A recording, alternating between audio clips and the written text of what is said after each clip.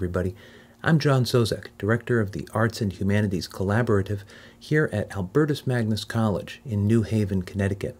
This is the first episode of our new podcast, Studium, an Arts and Humanities podcast. I'll be talking with Matt Waggoner, a professor of philosophy at the college. We'll talk about why the podcast is called Studium, what we hope to accomplish in this project of the podcast, and I'll talk a little bit about my own background. We'll also talk about an article that I recently published called Scattering the Stars, Personalist Pedagogy in Catholic Higher Education. We'll trace some of the connections between my thinking in that article and my hopes for the collaborative. And then we'll wrap up by looking ahead at some of our upcoming guests. Thanks for being here, and I look forward to our conversations. Hi, John. It's good to be here with you. Matt, good to be here with you. I'm excited. It's the first day out of the gate. That's right. It's the first episode of this podcast, and that's one of the things I wanted to talk to you about, and so the other initiatives that it's connected with. So let me start this way, John. I was happy when you told me that you were going to call the podcast Studium, and I know that's Latin. And I'm kind of vaguely aware it has some connection with Albertus Magnus College, which is where you and I teach. But could you tell me more about the the word itself and why you chose it, and then maybe also something about who do you imagine the audience of this podcast being? Tell you what, I'm gonna bundle 3 questions. I'd also like to know why you decided to do a podcast. Oh, good. Okay. All right, I'll take them in turn. We can do this. Well, I'm glad that you like the name Studium. I really like it too. It's one of those Latin words that is a Latin word but doesn't feel unapproachably foreign. We know it has something to do with study, and it does. It also has a connection with Albertus Magnus College in New Haven, Connecticut, where both of us teach. Albert the Great, the namesake of our college, was the founder of the first ever Studium, house of studies in Germany for the Dominican order, the first ever house anywhere. He was invited to set it up so that students could not only have a place to, go to school to get information, but where they could live together and study. So their life and their study were joined in a way, and there was no question that what they were studying made a practical difference in their life. That's something I really like about it. Another thing I like about the word studium is that it's connected in Latin to the word for striving, to strive, right? And we kind of forget that because we think about striving as having to do with business or, athletics, and it does. But it also has to do with study. So what are you doing when you study? You're applying yourself, right? You're intensively focusing on something. You're striving after something. Albertus was a person himself who did this throughout his life. He's in 13th century, so we're back there in the Middle Ages. He was an early natural scientist. There was no such thing as the natural sciences at that time. There was natural philosophy. Albertus, though, was a person who was a very keen observer of the world. Albertus went out into the field. He was a bishop, too. He was known as Boots the Bishop. He would walk from place to place, and when he did, he would observe things, plants and animals, and he would write about them. He would describe them, right? And I like that curiosity on his part. A last word about Albert. He was a teacher of Thomas Aquinas, a very important figure in Christian history. And he saw potential in Thomas that a lot of other people missed. Now, I'm thinking of the second question. Who is the audience? Good question. I hope, I wish I foresaw, right? I'd like to foresee that the podcast will be a space where students, first of all, who are curious in these matters, can find something of interest to them. It can also be a place for conversations among faculty colleagues, and by that I don't just mean at Albertus Magnus College, of course, faculty colleagues anywhere teaching in the arts and humanities who are always asked that question, what are the humanities good for?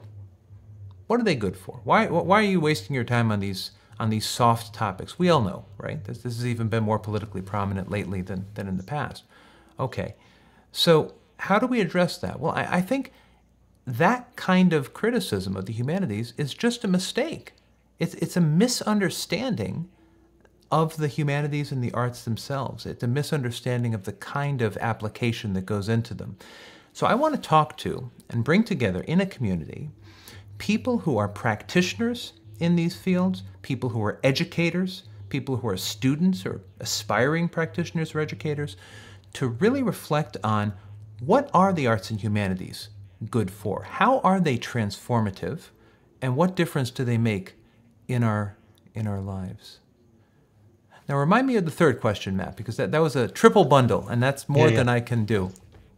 No, the third question was why, you may have already spoken to this a little bit, but why you chose to do a podcast at all.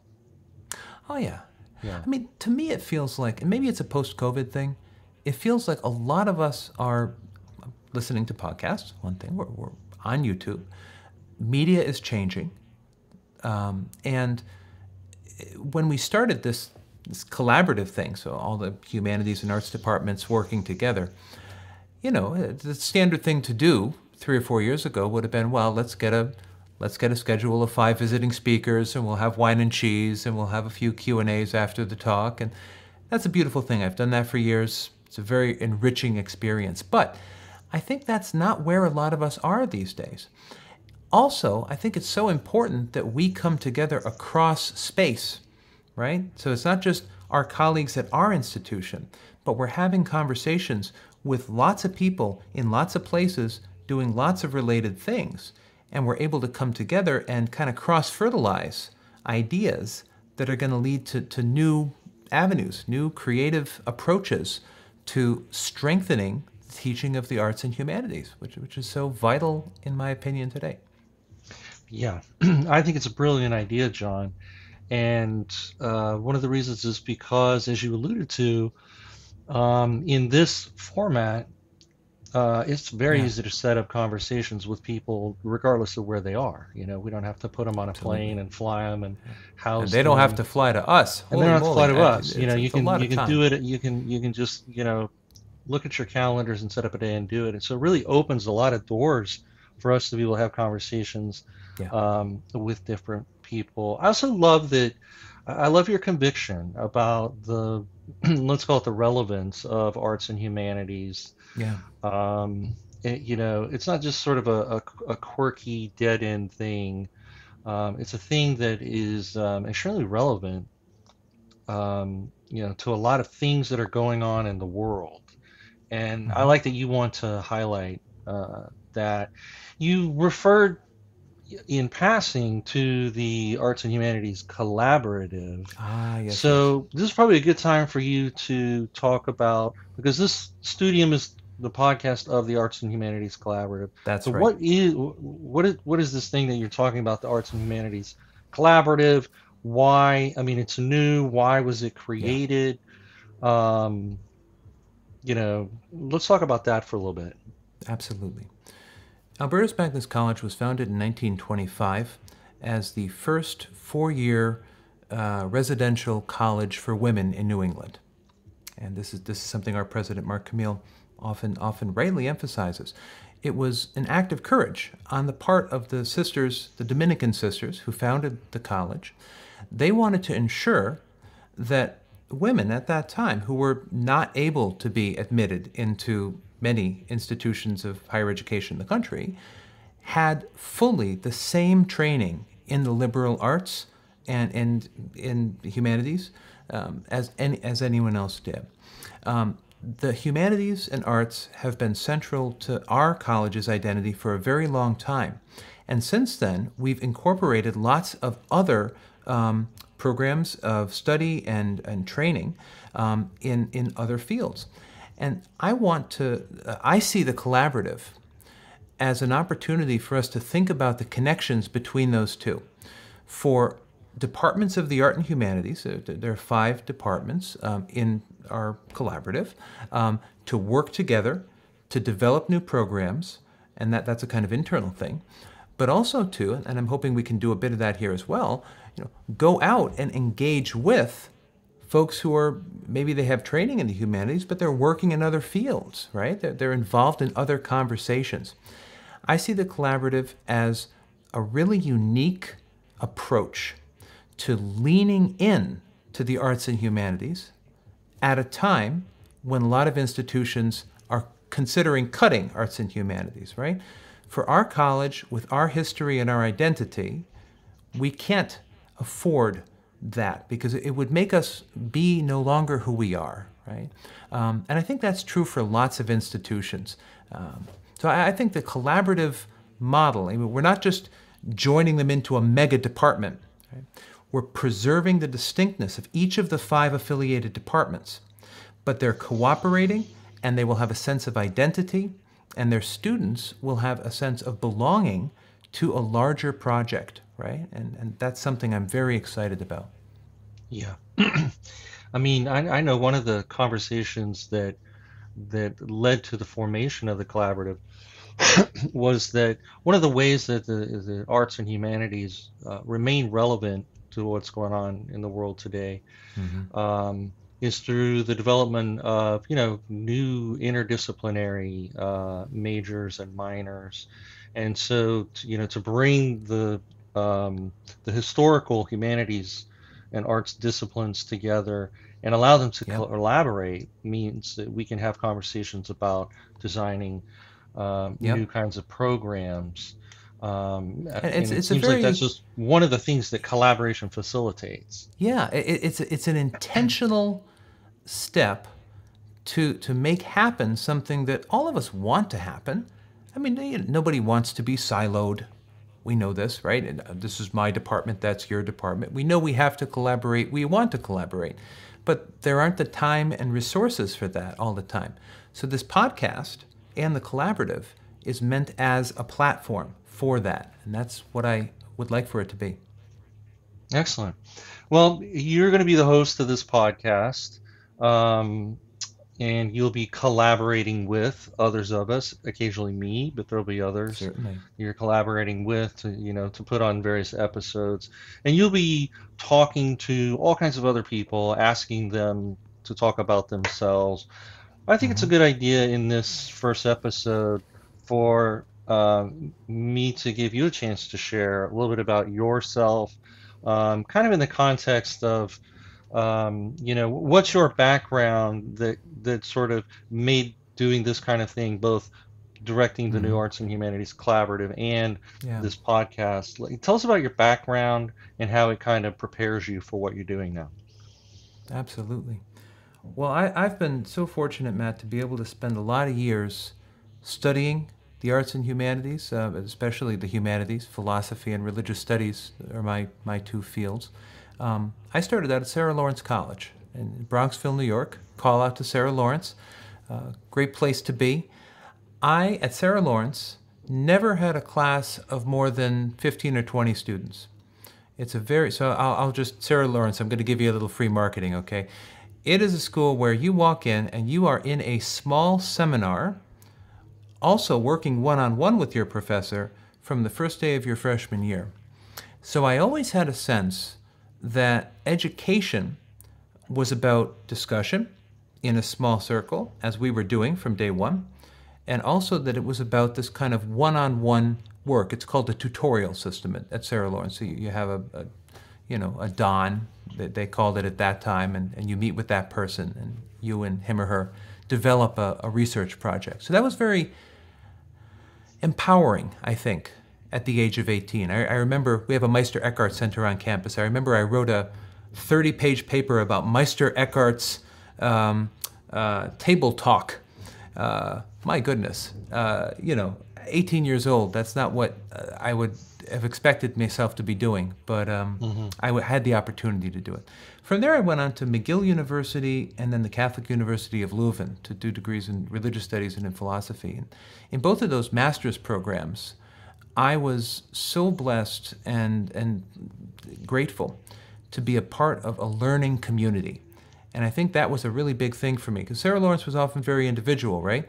So at McGill and in Leuven, there was a tight-knit group of students who lived and breathed this stuff, right? And we would go out and talk about Hegel, and we would walk down the street and talk about Schopenhauer. Like, it was just what we did in Leuven, right? And that was really formative. And the last place I spent time as a student was at Brown University in Providence in their Religion and Critical Thought program in the Religious Studies Department. Hi, Tal, Mark, and Steve. That was a wonderful time, a really formative time. And it helped me to understand, certainly how the academy works, right? I mean, the realities of, I'm not just a bachelor's or a master's student now, I'm a PhD student. You kind of see how the sausage is made in a way. But also, the emphasis that Brown has, and it's such a really enriching part of their mission on public engagement, on the role of the public intellectual, someone who's involved in public conversations, right? So yes, doing scholarly work, but also reaching out always and working with others to achieve better the common good. And I think that was a really influential piece of that time for me, and something I really admire about Brown. From there, I went on. I taught for a year at Fordham University in the Bronx. I taught for 2 years as a part-time faculty at Fairfield University in Fairfield, Connecticut, and then I joined the faculty at Albertus Magnus College. And in all of those places, Matt, I feel like a cliche. I'm just living the questions. I'm just living the questions. Because that's what I'm doing with my students all the time. I'm like, let's talk about formulating the question. Let's engage about the question. Let's unpack the question, right? And I am convinced, after a couple decades of doing this stuff, that is a rigorous practice, right? Can it not be a rigorous practice? Sure. But so can business and sports, right? I mean, this is just as rigorous as anything else that we could be doing with our time. Yeah, good. I can see how that, the background that you have is so steeped in liberal arts and humanities, but also in a kind of cross-disciplinary way. And I also see this thread of learning communities, really kind of learning in community. Yeah. And I know that one of the goals you have, both as a teacher and for this podcast, is to sort of create a sense of, long form conversation, really getting to unpack questions, getting to know people. So it all feels very coherent. Since we're on the subject of you, but also because I think it's directly relevant to your work with the collaborative and with this podcast. I wanted to just have a short conversation with you about an article that you recently published in the Journal of Catholic Higher Education. And is an article on Jacques Maritain, a personalist philosopher. And personalism, I've come to learn, is one of those things that kind of has tentacles in a lot of places. It does. And yet, there are very few people who are like really, really familiar with it. And you were especially interested, Maritain wrote about personalist pedagogy. Let's talk about your article and what personalist pedagogy is first, and then we'll talk about how you see that related to the collaborative. Absolutely. Yeah, Jacques Maritain was a person who was a really well-known figure during his time. He's known in France for writing very beautifully in French, and that translates well as well. He writes really rich works. He devoted himself to a lot of different subjects, and in that article, I focus on his two kind of sustained engagements with education. So that's in 1943, which is a remarkable year to pause to think about education in the middle of the Second World War. And then I think 1962 or the early 1960s, when he again published on the subject independently of that first engagement. So that's what I'm looking at there. What I really like about Maritain, he articulates in this crystal clear way what are, as he puts it, the two essential aims of education. The two essential aims. Now, he's a scholastic philosopher. He's a Thomist, right? He studies Thomas Aquinas. So when he says essential, that means something. He's not just saying important. He's saying these things are of the essence of education. If you don't have either one of them, you don't have education. Right? The first thing, that you are helping the student to achieve integrity as a person. You're helping the student to achieve integrity. That is, for all of the parts of a student to fit together in some way, to make sense. It doesn't have to be a Procrustean kind of forcing things together, but that the student is able to see connections between different parts of her education, her work and her family life. And she can kind of feel how all of those things fit together, number one. And number two, to train the student to contribute to society and be successful in her vocation. Now, I feel like today, education often means only the second of those. And the first of those is seen as a luxury that we can't afford. College is expensive, economy is competitive, we don't have time for this kind of self-indulgence. I want to say it's not self-indulgence. I mean, if education means to educe, right? You can reduce, you can adduce, or you can educe, right? So in education, you're educing, you're drawing out something. What are you drawing out, right? You're drawing out the identity, the potential, the self-expression, all of the possible glorious variations of each individual student that you work with. Here, Maritain says there's a mystery about that. We don't know students in front of us, right? As educators and students, having been a student myself once for a very long time, we don't know either. That's part of what you're discovering. You're discovering what your potential is. It's not like my potential is to earn 100,000. No, it's not. What a thin life, right?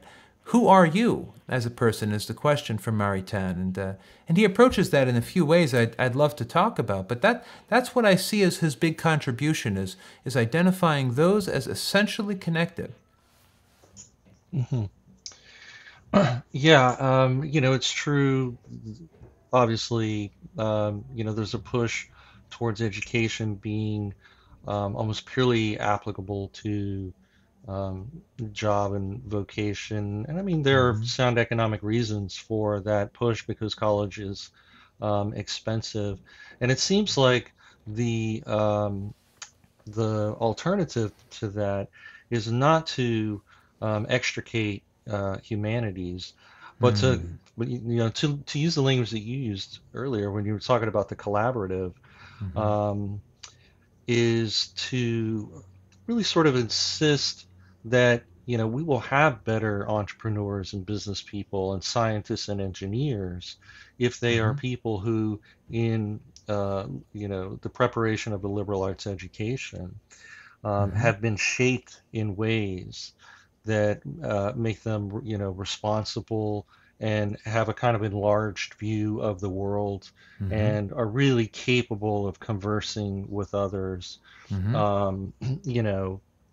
I was always very interested in this report by the AAC&U, the American Association of Colleges and Universities, where they interview executives and hiring managers. And, by far the dominant perspective was that they rank extremely highly students who have the broad liberal arts education, including arts and humanities, because they know that those students come in not just with a technical skill, but with an ability to sort of think broadly and widely and communicate. So, I mean, that's very interesting about Maritain. I mean, you mentioned that, one of those lectures he gave was in 43. Maybe Yeah, we could revisit that quickly. I think that was here in New Haven at Yale for the Terry lectures, it was. if It I'm right was. about that. Yeah. And that seems significant because it's in the middle of World War II.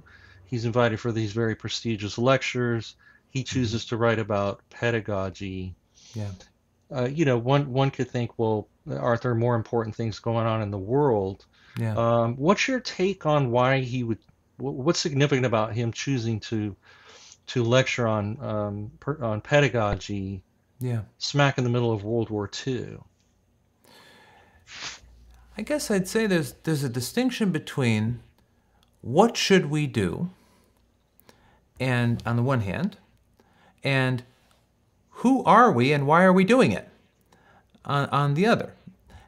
Different kinds of questions, right? Maritain really, to my reading, focused in on the latter of those questions, right? As we conclude this war with confidence that it will conclude in the favor of the Allies. He was living in the United States at the time, from France, of course, but had stayed here during the war. As this war concludes, what are we to do and who are we to be? What is this post-war world going to look like? What is going to ensure that the monstrosity of the Second World War, the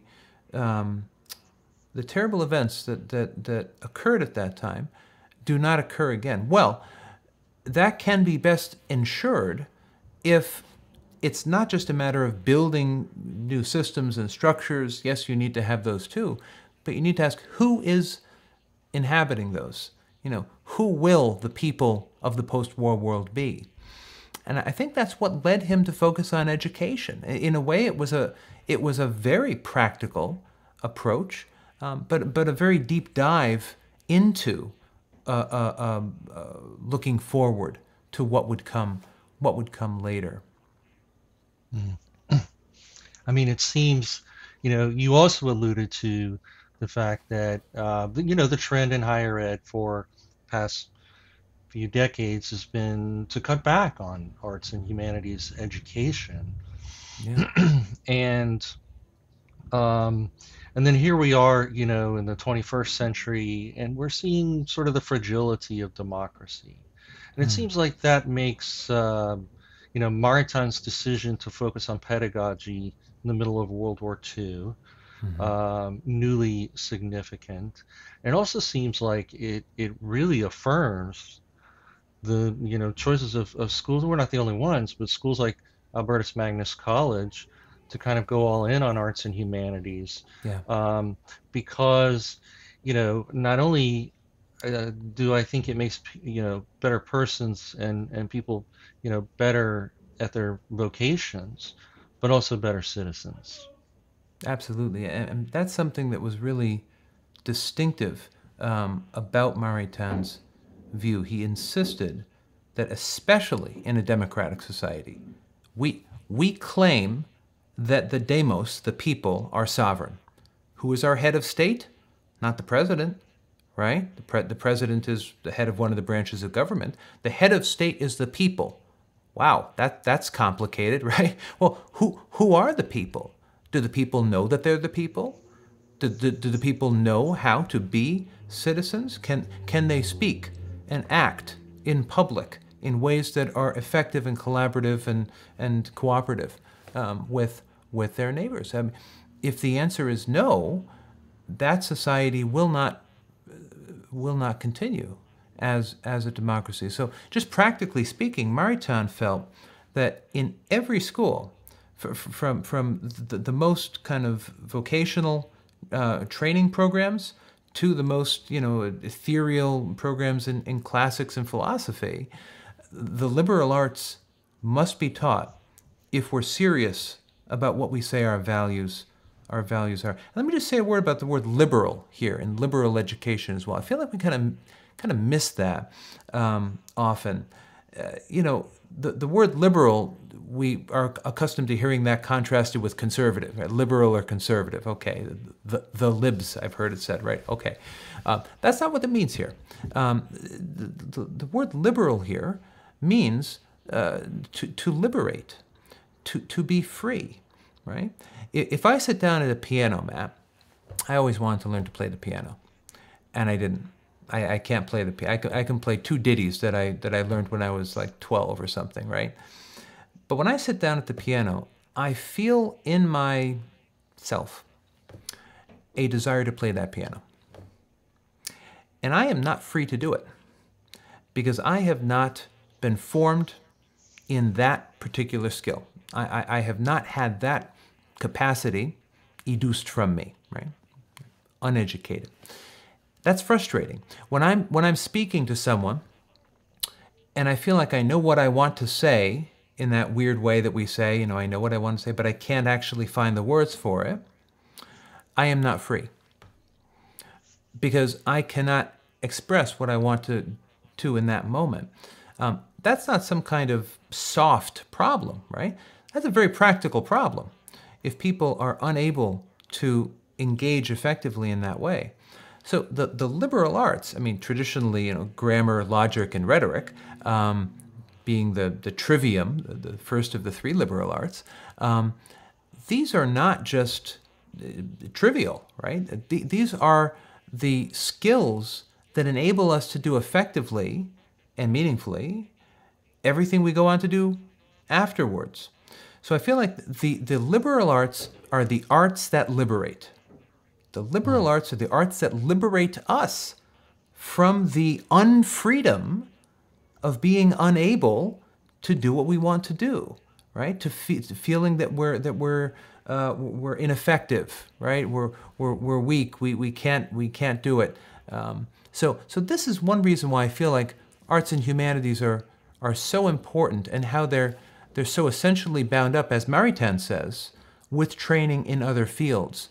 Because this is what enables progress for students who are developing expertise in those other fields. They're able to really show up in public and be effective and work with others and think creatively because of these much maligned liberal arts, right, that have set them free to do so. Yeah, I'm glad you you know, dove into the sort of the history of that term. Um, it, it it it is worth reclaiming it, and it's worth clarifying it.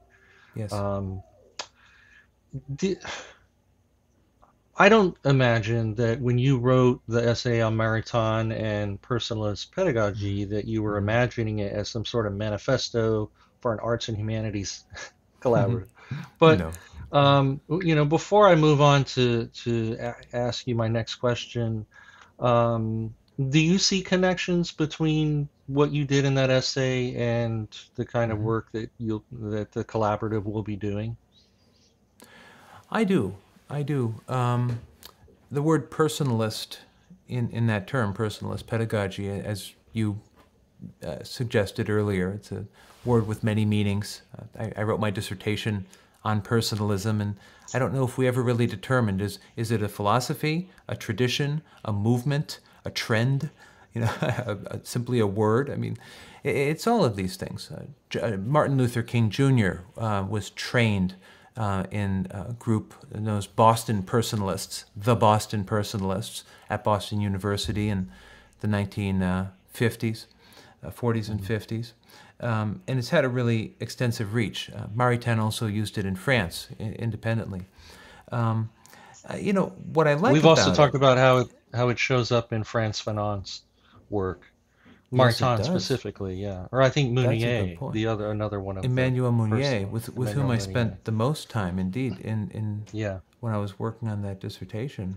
yeah, You know, the great kind of driving conviction of that personalist movement was that both, I mean, at the time, both the United States and the Soviet Union, both of these mass societies, these large kind of, you know, extensive societies, were failing to acknowledge that every human being is a person, is an individual, but is also part of a community, part of a, I don't know, you say collective, right? That has more of a mechanical connotation, but that we are not just isolated atoms, right? Merely individuals, but we're also not just cogs in the machine, as the phrase goes, right? And so they were trying to find a way between the two. As we set forth on this collaborative, I think the idea of a collaborative is really interesting because, as I said before, it preserves the distinctness and emphasizes the distinctness of our individual departments. It doesn't collapse those departments into a single department. It doesn't say just, oh, we're all doing the same thing. We're not doing the same thing, and we're not the same person, and we don't have the same concerns. That diversity is our strength, right? And so I think the collaborative, as Maritain and the personalists sought to do, is trying to bring people together to facilitate and kind of, promote cross-pollination, within our community, but also to preserve the distinctiveness and the uniqueness of each department, of each student, each member of faculty, all the rest of it. So yeah, I do see that as an important connection. That's interesting. The way you're sort of making that connection between the way the personalist thought of the person, and in the collaborative, sort of the independence and yet also togetherness of the disciplines. Yeah. It's a loose federal structure. It's a very loose federal structure. But drawing on Martin's language, you have a much more poetic way of talking about this. I mean, the title of your paper is called "Scattering the Stars." Tell us what that means. Stars. What is that about? Oh yeah. Well, Maritain was a Roman Catholic, Christian philosopher. He always insisted he was a Christian philosopher and spent a lot of time working out exactly what that means. Maybe a topic for another time. I'd love to talk more with you about that, Matt. But that title, "Scattering the Stars," is Maritain's contrast with another image he provides in that text, a fortress on the land. In both cases, he's talking about the community of people called the church, right? He's writing as Roman Catholic in that moment. What's the difference between those two? On the one hand, the fortress on the land, right? You're stuck down on the earth, right? And you're defensive, and you're all kind of in this walled enclosure, right? You're keeping people out. You're preserving things as they are, right? Alternatively, you have in the sky, right, a constellation. You have each star with its own source of fuel, with its own lifespan, with its own size and characteristics, right? And somehow, for those with eyes to see, let's say, right, for those with eyes to see, you're able to recognize that those stars form patterns, right, in a certain way, constellations, right? And so this network, this invisible network of individuals, yes, but they're bound together in a kind of community. That's Maritain's, I would say, okay, I said it's his model for the church. I think it's also his model for that post-World War II society that we were talking about earlier, right? That there wouldn't be, an overarching central committee.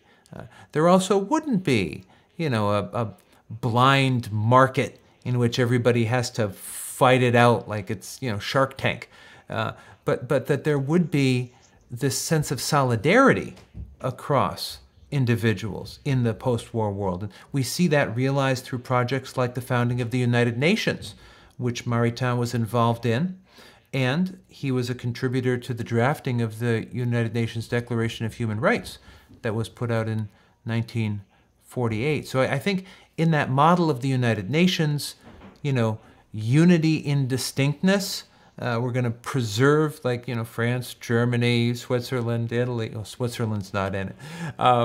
But in addition, we will come together and we'll be, what was that phrase I once heard? Stronger together, yes? Stronger together. I heard that once. Yeah. I seem to recall that too. Yeah. Well, the collaborative is going to have, you know, more success than that phrase did, unfortunately, at that time. God I willing. like this image of the constellation. John, can you tell us, give us a sense of what, I mean, do you have anything lined up so far in terms of upcoming podcasts? Tell We us about it. do. Give us a teaser. We do. I'm very excited. So I think our next episode is going to be a monthly podcast. Um, I, we've secured the generous agreement of one of the leaders at the Barnum Museum in Bridgeport, Connecticut, who will be coming on the podcast together with one of our students who just did an internship over the summer at the Barnum Museum. So we're going to talk with them about what I want to learn about is, curatorial work, about museums, about how they're reaching out to the public, how they're using the skills and dispositions they developed as students of the humanities and the arts in their work. That's going to be a really interesting conversation. I want to learn about Barnum as well, who is, of course, the circus the circus performer. Was he a performer, Barnum? I don't think he was a performer. I think Yeah, I don't he know. ran the show. I guess we will find out. I'll ask her next week. Um, Also, we've had the generous agreement of the Alder for Ward 20, the Newhallville Ward, right here where we are in New Haven. Devin Avshalom Smith, who has studied philosophy in college. That was his major, and he'll be coming on to talk about how his study of philosophy informs his work now as the alder for a really important ward in the city of New Haven, and how it kind of informs his day to day in that setting. And the third one that we have set up for sure is, well, I think we've already done something with this. Ross. What is Ross's last name, Matt? Ross Kenyon. Ross Yes. Kenyon, right? And Yeah, and yeah. so I know you were able to have a conversation recently with Ross. I think we're going to kind of translate some of that, for our audience, so we can follow the Hmm. important work that Ross is doing. But that'll be an opportunity to think through. So we've looked at kind of museums and we've looked at political life, but we also want to think about tech, right? And Yeah. technology and innovation and environmental sustainability issues and Yes. things like that. So we're Oh, going to so have we a should really just add interesting there that conversation about that. Yeah. Ross, my conversation with Ross Kenyon is in his capacity as a co-founder and the creative editor of a company called Nori, which is Mm. a carbon marketplace that Yep. works currently specifically within the regenerative agriculture movement. And Ross also has Hmm. a background in history and philosophy and political philosophy, and he hosts the Reversing Climate Change podcast. So that will be a fun conversation for us to present in the context of this podcast. To me, it's perfect, bringing together arts, humanities, and science and technology and ecology. Um, so yeah, I look forward to that. There's another episode that I Absolutely. look forward to, John. It's one where, with a few months practice, you come back and play some piano sonatas. You Ha. liberate yourself, John. Well, what I'll Let's need put is that on the a. schedule. Spring Uh, next year. why don't you ask our administration to give me a generous stipend so I can have some time to practice that You need piano? But we'll you need a course release for that? yeah, we'll follow up. We'll, Okay. we'll we'll circle back on that, Matt. Matt, thank you so much for our conversation. Oh, John, it was an absolute pleasure. I appreciate you letting me interview you, who, will host most of these episodes coming up, just so we could get to learn about you and Absolutely. sort of your vision for the podcast and the collaborative. And I look forward to it. I can't Me wait. too, Matt. Me too. Thanks, All John. right. Thanks a lot.